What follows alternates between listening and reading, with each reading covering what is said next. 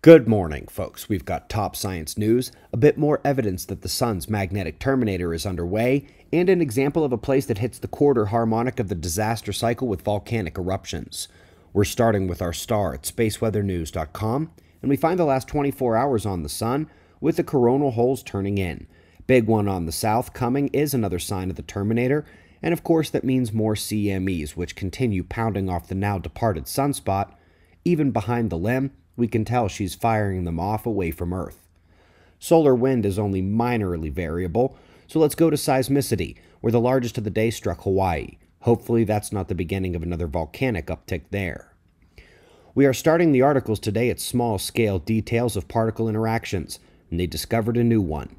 This is critical because these interactions play in cosmology as one of the unseen electric effects they needed to see, and they see it now, but also on space weather interaction with the terrestrial magnetic field.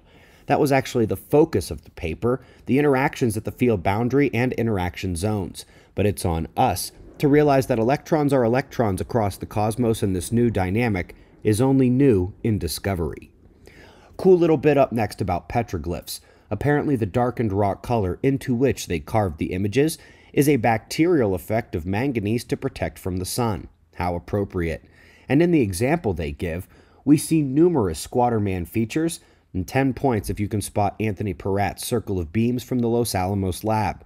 Either they had a plasma lab all that time ago, or they watched it play out on Earth. Up next, we wouldn't have the morning show without at least a little slice, this one taken at a study that concludes a star cluster is dominated by black holes. Did they spot all those black holes? No. Have they even spotted one?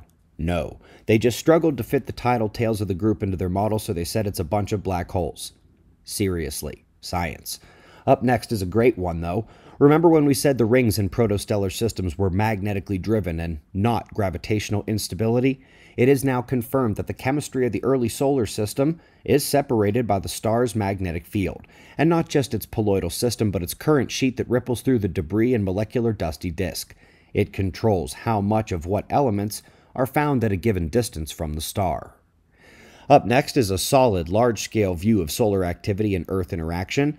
Two of the critical things to see in this one are the 400-year grand minimum cycle, which shows up in alternating high and low activity periods, and they also confirm the maximum energy range for solar flares, right in the area of the X100 and higher.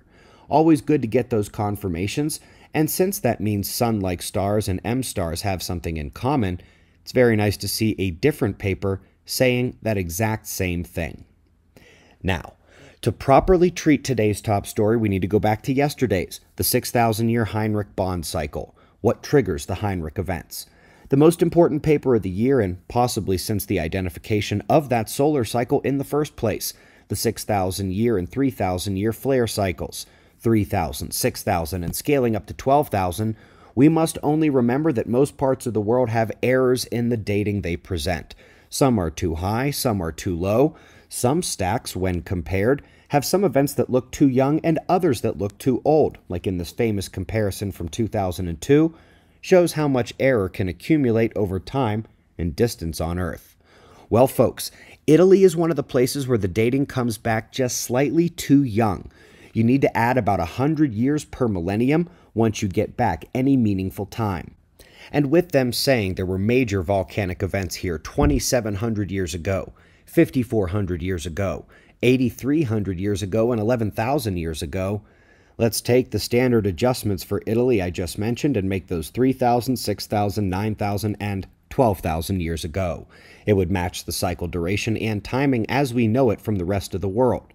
Sometimes when 3 or 4 coincidences line up, you just have to stop thinking it's a coincidence. We greatly appreciate your support. If you missed yesterday's morning news, that top story was indeed the biggest story of the year. It metaphorically screams at us not to deviate. The path we've chosen is the correct one. We've got wind maps and shots of our star to close. Subscribe and we'll do this all again tomorrow. Right here, but right now at 6 a.m. in the new Valley of the Sun. Eyes open. No fear. Be safe, everyone.